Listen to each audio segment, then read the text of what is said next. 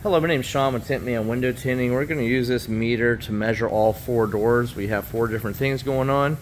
Tesla is probably our #1 vehicle that we do, and we get a lot of questions because Tesla windows are different, just like everything else about Tesla.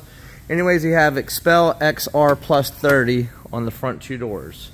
What are we reading at? 29 VLT. The law in Florida is 28. UV 100. IR infrared heat rejection 99.1.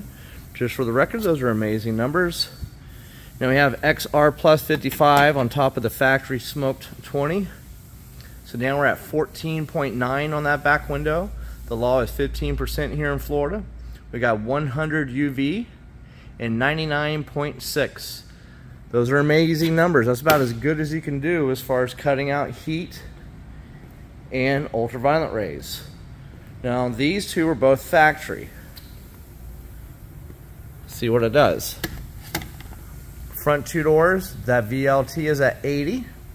UV is 100, which is absolutely amazing. Infrared heat rejection 76.7. Why is it doing so good?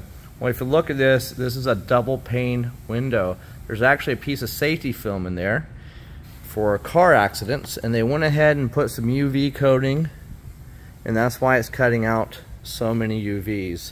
Here on the back windows, it's not.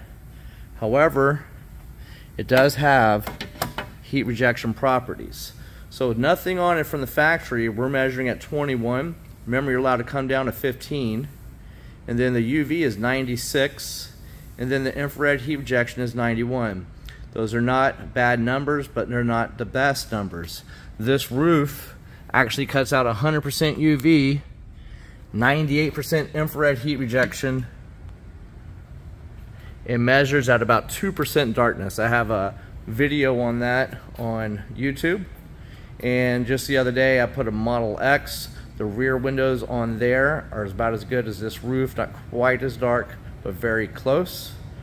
For more information about our different films, or for tips and tricks, find our YouTube channel at tintmanfl.com.